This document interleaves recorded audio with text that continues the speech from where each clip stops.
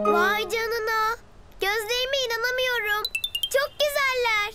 Sadece güzel değil, aynı zamanda da sihirli. Bunlar sihirli dans ayakkabıları. Dans mı?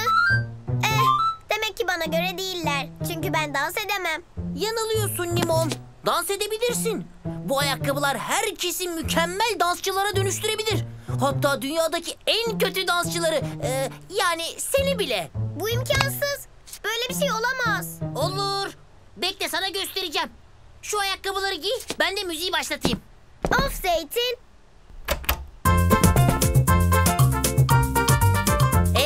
Farklı bir şeyler hissediyor musun? Belki. Ayaklarında ritmi hissediyor musun? Olabilir. Hadi ama itiraf et. Dans etmeden duramıyorsun. Karşı koymak imkansız. İmkansız. Karşı koyma Limon. Kendini müziğe bırak.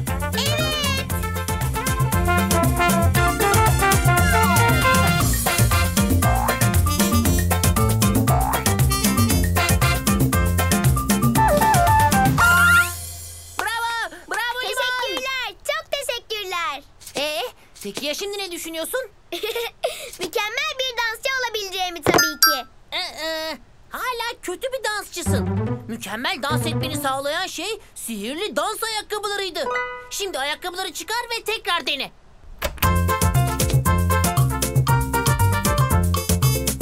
Ay. Gördün mü Limon? İşin sırrı sihirli dans ayakkabılarında. Vay. Haklıymışsın. Bu ayakkabılar gerçekten sihirliymiş. Bunları nasıl yaptın Zeytin? Bana anlatmalısın. Niye gülüyorsun? Sihirli dans ayakkabıları diye bir şey yok. Nasıl yani? Hemen de inandın. Bu ayakkabıların seni iyi bir dansçı yapabileceğine inandın ve iyi bir dansçı oldun. İnanmanın gücü bu. Peki herkes de işe yarar mı? Bilmem ama deneyebiliriz. Hadi gel benimle.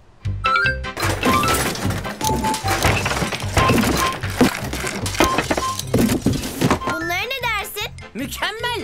Babişko böyle ayakkabıları olduğunu bile hatırlamaz zaten. Bunları alabiliriz.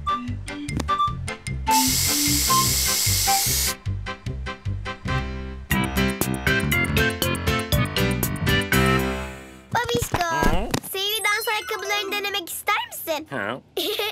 Bunlarla harika dans edeceksin. Sihirli dans ayakkabıları diye bir şey yoktur. İddiaya girelim mi?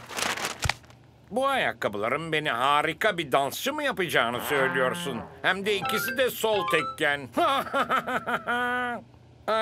Görelim bakalım neymiş.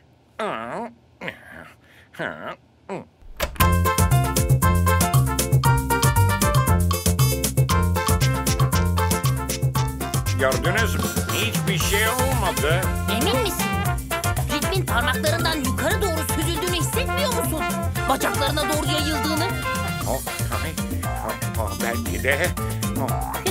Kendine engel olamıyorsun değil mi? Aslına bakarsanız olamıyorum. Öyleyse çabalama ve kendini müziğe bırak. Bırakıyorum.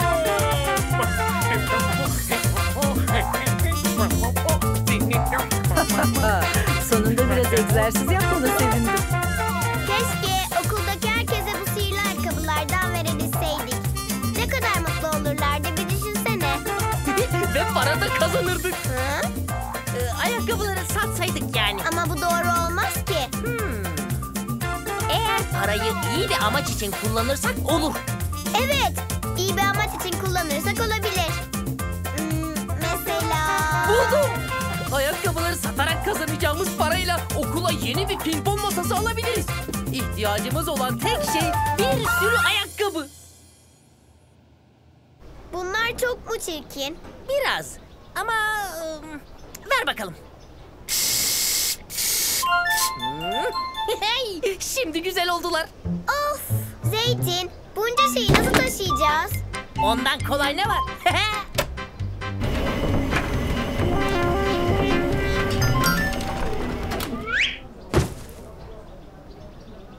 Ve karşınızda benzersiz sihirli dans ayakkabıları. Limon, ayakkabıların özelliğini size göstermek için önce ayakkabısız dans edecek.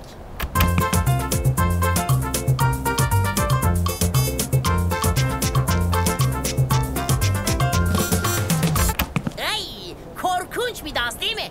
Şimdi de sihirli dans ayakkabılarıyla yapacağı dansı görelim.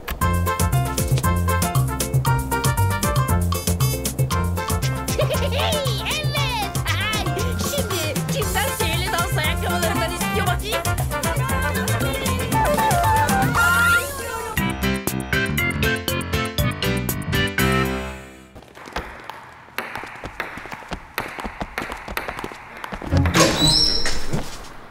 Size nasıl yardım edebilirim?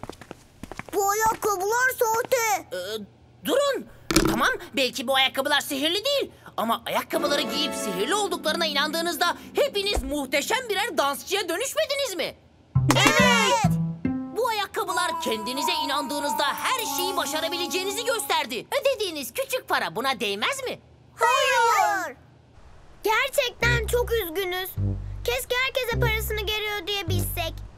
Ama hiç paramız yok. Evet, yok. Ama pimpon masasını satabiliriz. Hatta ona sihirli pimpon masası dersek çok paraya satarız. Böylece herkesin parasını geri ödeyebiliriz. Süper fikir buldum. Tamam. Kabul ediyorum, kötü bir fikirdi. İhtiyacınız olan parayı kazanmanın bir yolu var. Ama bu hiç de kolay olmayacak çocuklar. Tamam. Ne yapmamız gerekiyor? Of, bu boya hiç bitmeyecek. Limoncum, sihirli fırçalarımızı kullanırsak biter. Nasıl yani? Sihirli fırça mı? Evet, sihirli fırçalar kendi kendine boyar. Bak şimdi. Gördün mü? Hadi sıra sende. Bunlar gerçekten sihirli mi? Hayır. Hala bütün işi biz yapıyoruz. Ama bunların sihirli olduğunu düşündüğümüz için işimiz kolaylaşıyor. Harika.